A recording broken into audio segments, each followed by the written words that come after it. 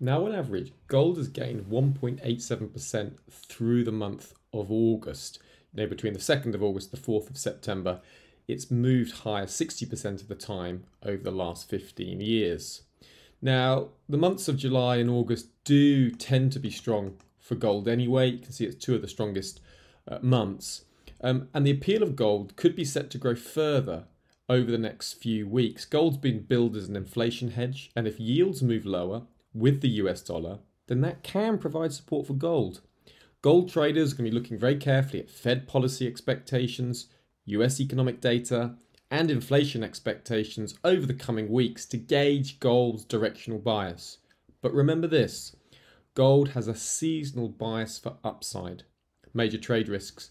The main risk here, of course, will be that seasonal patterns do not always repeat themselves, and if US rate expectations signal an even higher rate, then that could be a natural headwind for gold. Remember that HYCM clients can access the Seasonax product in order to analyse over 25,000 different currencies, indices, commodities, as well as individual stocks. And all you need to do is contact your account manager for a free trial and you can get started right away. Certain products and services mentioned herein may or may not be available to all clients depending on which HYCM Capital Markets Group entity their trading account adheres to.